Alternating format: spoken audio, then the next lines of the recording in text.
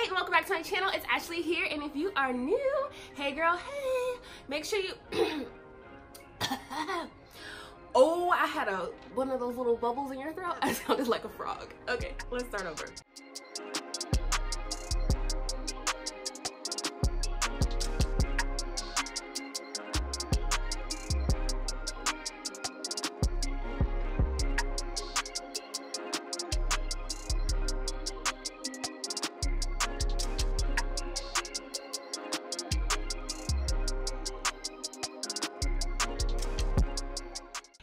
Welcome back to my channel. It's Ashley here, and if you are new, hey girl, hey, make sure you click on that subscribe button and the notification bell so you'll always be up to date with my latest tutorials.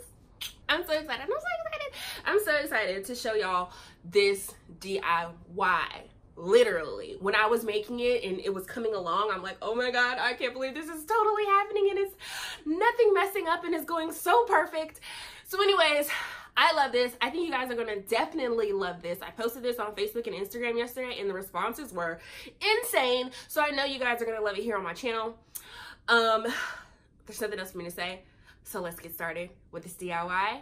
Let's go. All right, so we're going to start with 2 of the pizza plans from the Dollar Tree and also 4 of the rolling pins. So the first step... What did I say? The first step to this is placing your rolling pins in place, and then I'm going to take a permanent marker and I'm going to trace out where I place them.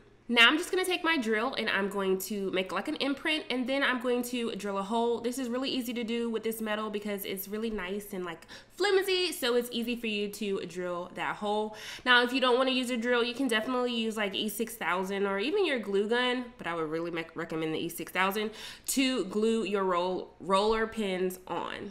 I don't know what I'm saying today, guys. All right, so after we have done that, all I'm going to do now is I'm going to place that rolling pin where I marked it underneath the pan, and then I'm going to drill a hole for that rolling pin, and I'm going to screw in my screw, which is 1.5 inches.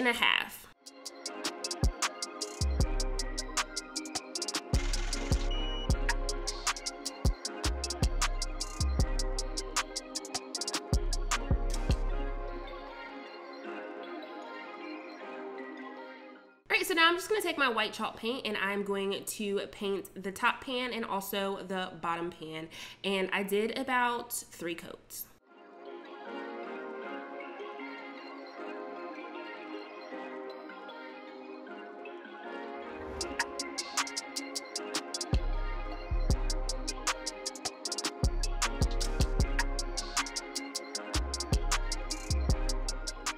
So now I'm going to take these value pack beads that I picked up from Michael's. They're just your natural wood beads, and we're going to add them to the spaces in between the 2 pans. Okay, so I just added this clip just to show you. So the beads in this pack, they're like different sizes. So you have your bigger ones and your smaller ones. So first of all, I'm placing this around here to see if I have enough beads, which 1 pack of those beads will be enough to go around the whole entire pan, but I'm also trying to make sure that I'm taking out beads that are too large for my stand. All right, so now I'm going to take this lovely stencil that I picked up from Michael's. It is a self-adhesive stencil. All you have to do is peel it off from the back.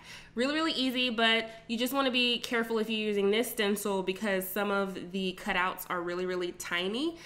So you do not want to break those cutouts. So after you've peeled your stencil off, all you're going to do is add it onto your pan. So this particular stencil, it fits, but since it's square shaped, it doesn't fit, if that makes sense. So the petals on the outer portion of the stencil, they don't stick onto the pan, so you're gonna have to stick those on there manually, I don't even know if that's the right thing to say. So you're gonna have to stick put pressure on there when you're painting, or you don't have to paint those areas at all. Okay, so now I'm going to start to paint my stencil. So the color I'm using is Savannah from Folk Art, I believe.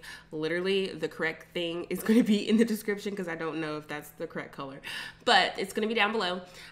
So I'm painting my stencil, and as you can see on the sides, when I'm messing with the petals, which I don't even know if these are actually petals, but they're shaped like petals, you're going to need to press down firmly so that you can get that stencil nice and good so you won't have any bleed through.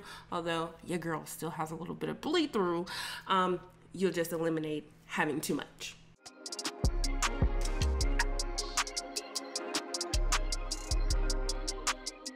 Okay, so now I'm just gonna take my white paint and I'm going to clean up any areas that kind of bled through my stencil, which is basically and mainly all of the areas that did not stick on the outer portion. So these stencils work really, really well. So I would definitely recommend going to pick up any of the self-adhesive stencils that they have at Michael's because they are very inexpensive and they work really well. Okay, so now I'm just gonna start to glue my beads on. So first, as you can see, I started to glue the beads where the holes were horizontal, but I decided to do them vertically because you won't be able to see those holes if you do them vertically. So I'm gonna do that around the whole entire pan. And honestly, you can use your glue gun, but I would highly recommend using the E6000 so you'll have a very strong hold.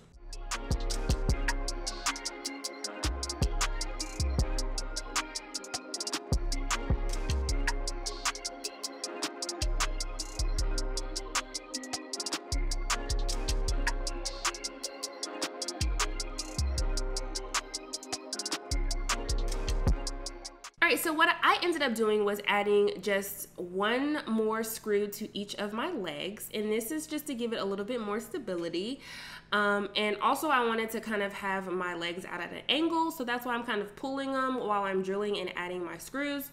But it's totally up to you if you really do want more stability, because it's still like a little wobbly. You can probably add like the wooden dowels to the legs horizontally, so that it'll really be nice and sturdy. And now I just take my glue gun and in different spots, I just add that glue and I add the top part. Okay, and just to add a little bit more character, I'm just going to take my sandpaper and distress the edges.